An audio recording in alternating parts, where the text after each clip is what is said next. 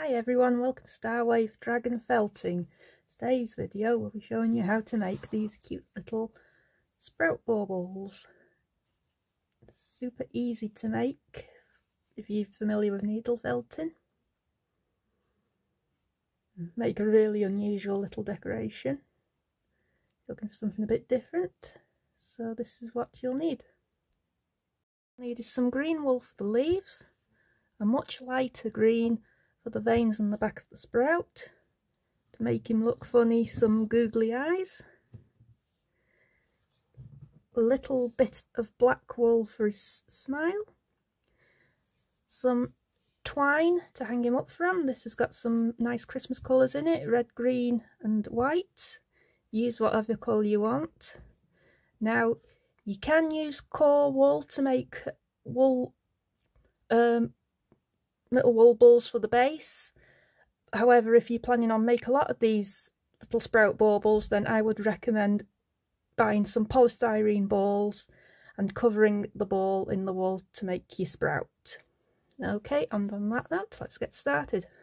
Okay, so take your polystyrene ball and some green felt, and we're going to make the front of the sprout. It doesn't have to be all covered at this stage, so just pop it on your polystyrene ball, and then I prefer to use a 38 gauge needle to place the wool onto the ball.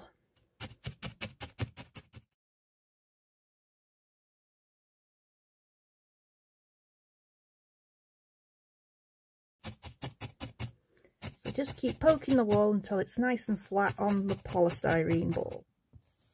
If you notice it's a little bit bald in some areas, just add a little bit more wool and continue.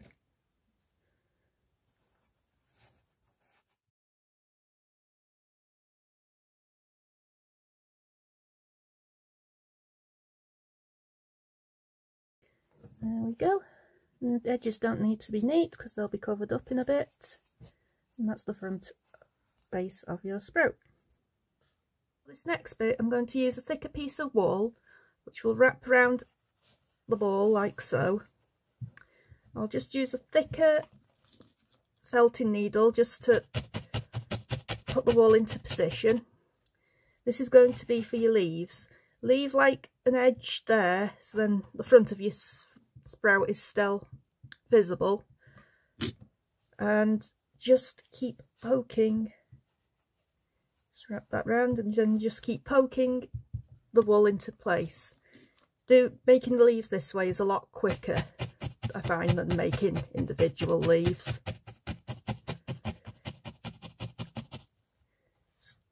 Tuck all that under there, leave that edge there, like so, and we'll shapen that off once we've felted this down.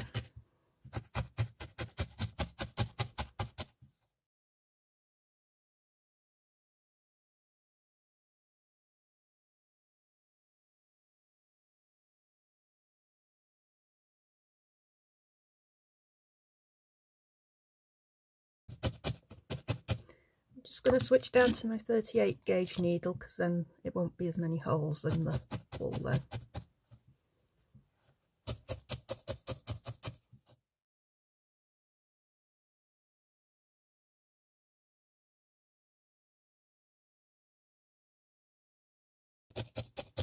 Flatten off any lumps or bumps. Just keep rolling the ball.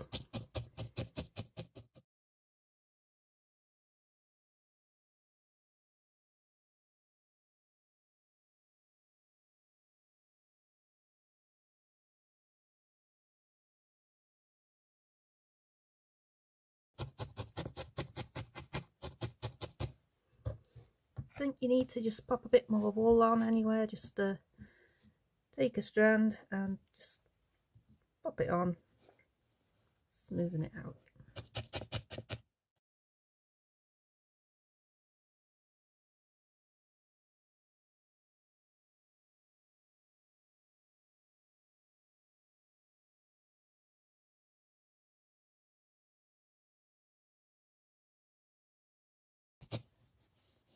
Right, finally getting there.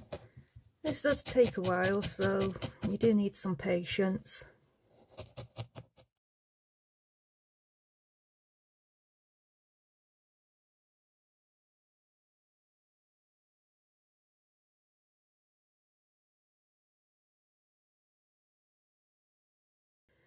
Okay, so the next step now is to give it some shape. Okay, so now we're going to shape the leaves around the sprout. So what you need to do is you need to sort of like start tucking the wool underneath the edge here, and then you sort of like need a curve for the leaf. So I'm just going to put two dints in there and there. Something I forgot to mention, I'm now using a 36 gauge needle because I can shape things better with a thicker needle. So and then what you want to do is just make a small line down the sprout into the middle there. Just keep short, sharp stabs just to shape out the leaf. And yeah, you can see that.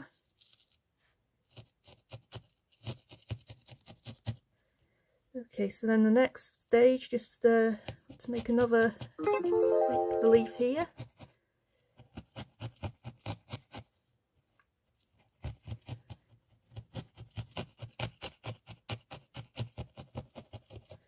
Depending on the size of your sprout, you can make 4 leaves around it or 5. It's entirely up to you, no sprout's the same. Another thing I should mention is I've seen other people's needle felted sprouts. The leaves are more open on theirs, which makes them look more like lettuces. I mean, cute lettuces, but we're looking for a sprout here which has nice tight leaves around it. So just make little dents there on the edge and just keep stabbing around the ball.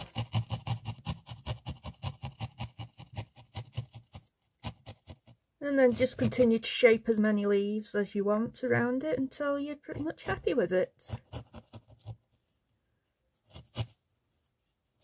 Just keep folding these edges in here if you think it just needs tucking in a bit. Keep your sprout leaves nice and tight together. Just neaten out the leaves until you're happy with it.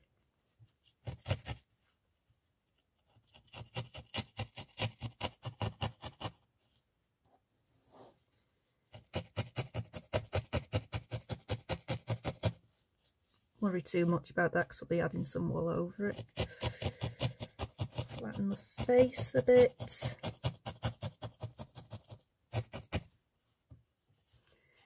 Okay, I think that should about do it. Just flatten off if it's gone a bit lumpy. And then the next step is we're going to add the veins to the leaves and the back bit here. Take your lighter shade of green, and then what you want to do is you want to pull it so you've got like small strips, almost like thread like. Give it a little twist, just make that bit tiny bit shorter. Okay, and pull it like that, make it sort of thread like. Take your sprout, and then what you want to do is just put that in the middle like that, tilt it into place,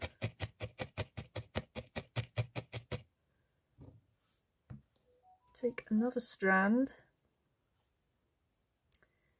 so felt that into place, and you've got a small cross.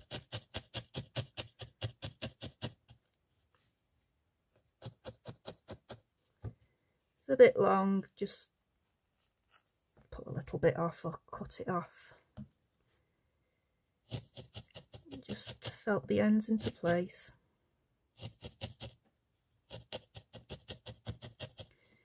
and then just continue down the leaf, felting the vein in like that.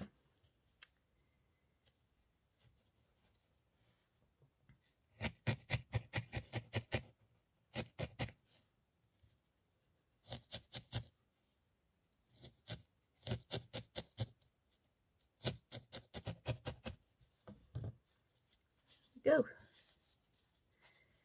So if you want to keep it simple, you could just leave them like that, but if you want them more to be more intricate, the veins, just pull some more thread and just pop it on like that.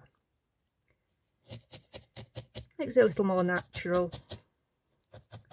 Again, doesn't have to, you don't need any sort of particular pattern, it's a sprout, no sprout is the same. And just do what you fancy with it. If you want it to have several lines, that's fine.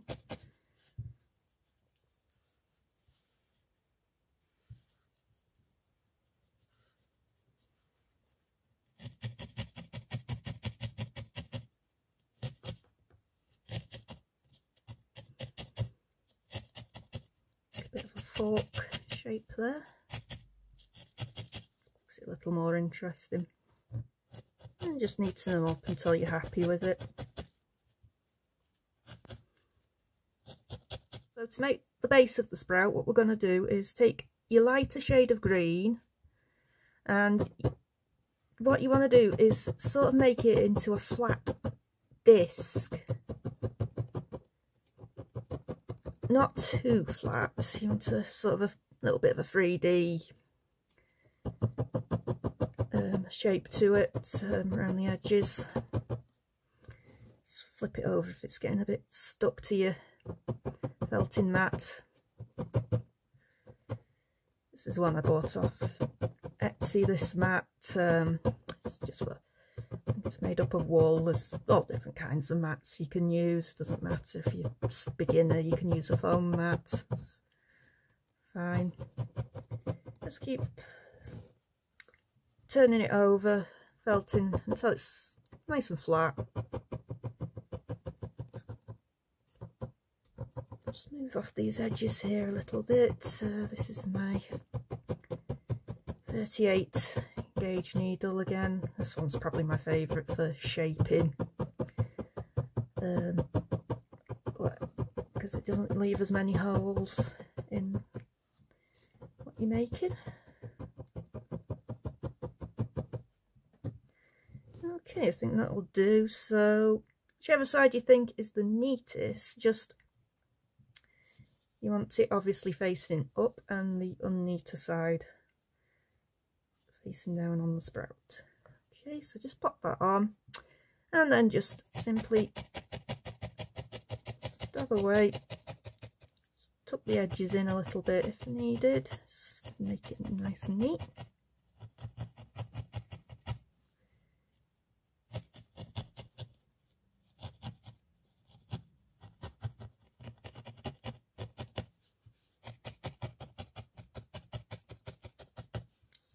Felt that all into place. There we go. So that is the back of your sprout felted on. So next is the face. I'm just going to show you a quick alternative to making the eyes if you don't want to use googly eyes or just don't have them. So what you do is take a tiny piece of black wool, roll it in between your fingers to make a nice little ball, just give it a quick poke just to make sure it all goes into place, and then just poke your ball into place like so. Actually, it might be easier if I just use a slightly bigger needle. Careful, because once you've poked the polystyrene ball a bit, it will start to, well, sort of feel it starting to crumble a little, but we're more less finished now, so that shouldn't need to worry. Okay, so that's it. If you just want to make a normal little black eye, and then you can add a little white dot in the corner just to give it a bit of shine, or just leave it as it is, up to you. Okay, but we're going to add some googly eyes to that now. So I might just take that off.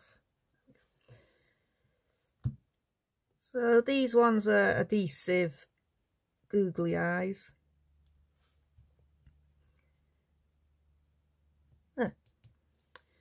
Right, so now we need some more black wool. It's again, same with the veins, you just want to just roll it between your fingers, make a nice little thread, just obviously very small one compared to the veins. Just roll it between your fingers and it's nice and thin, like thread-like. So just tuck everything in, neaten everything up. There we go. So just like that. When you're happy with it in place, just poke your needle in. So just keep jabbing.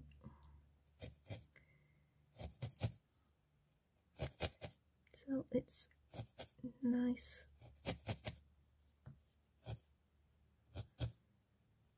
Neat in the sprout. Keep poking it if you're not happy. Right, so there he is, one happy little sprout.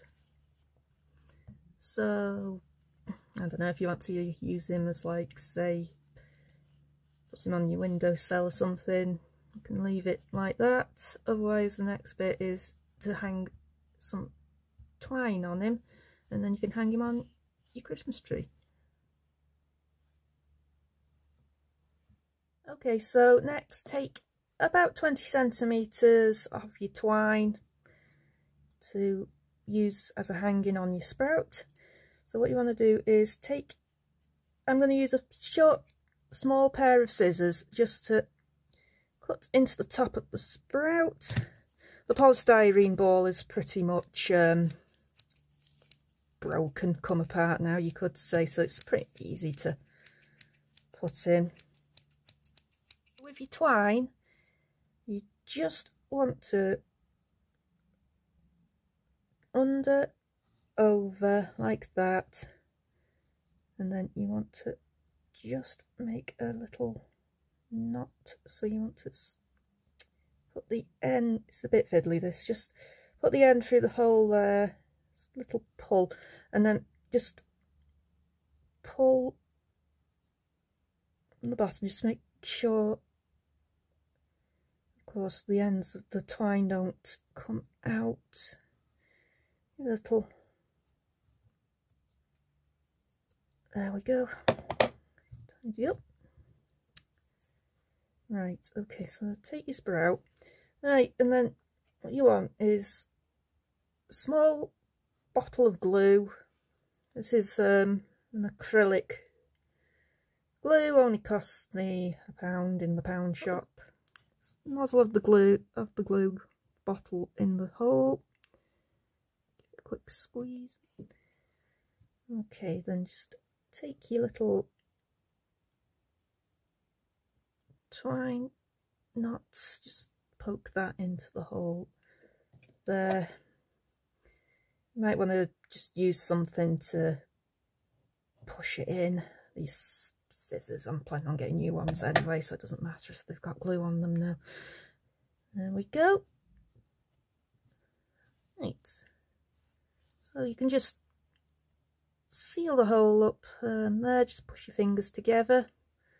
Alternatively, if you've had quite a big hole, you can just felt a bit of wool over the top there. Just be careful when poking your needle in, because the glue will be hard. Just let the glue dry first, obviously, and then poke it. Just be careful though, because the glue will be hard. And there's your little Brussels sprout ready for hanging. So I'll just show you a few other examples I've done over the past few months. If you want something that looks a little more natural, you can blend several greens together to give this like shading on the leaves. Gives it all more natural little look. It does take a while to do that, so if you just want to just make quick sprouts, just stick with the one colour. And then if you want to have a little bit of fun with your sprout, the this one I've put a Christmas hat on it. It's just a sticker. This was an early sprout that I made, so that's why it looks a little different from the others. Something I forgot to mention is that the polystyrene balls that I've used in this video are about 45mm. It's entirely up to you what size you want, but if you want to really have some fun, then you could make a jumbo sprout. This one I've just felted a little party hat on. You could make a really big one, be a fun topper for the top of your Christmas tree. And if you're a bit fed up of making sprouts, you could always make a Christmas pudding. A bit more easier to make than the sprouts. Just, the sprouts are more fun though. You want a video of how I made the Christmas pudding, just comment. Okay then, and that is my sprout tutorial. This is my first tutorial, so any feedback would be appreciated. If you enjoyed what you saw, just give us a like and subscribe as well. I'm also thinking of making more videos. I might do more tutorials. I'm thinking about making several videos on how I make the Dragon Ash from Viva Pinata, if you'd like to see how one of those is made. Also, I'm on Instagram, StarWaveDragon, if you want to follow me on there. And I've also got a TikTok going as well, that is NeedleFelting, same as my YouTube channel. That'll just be quick fire tutorials on that. Okay then, so as I said, please subscribe and I shall see everyone next time.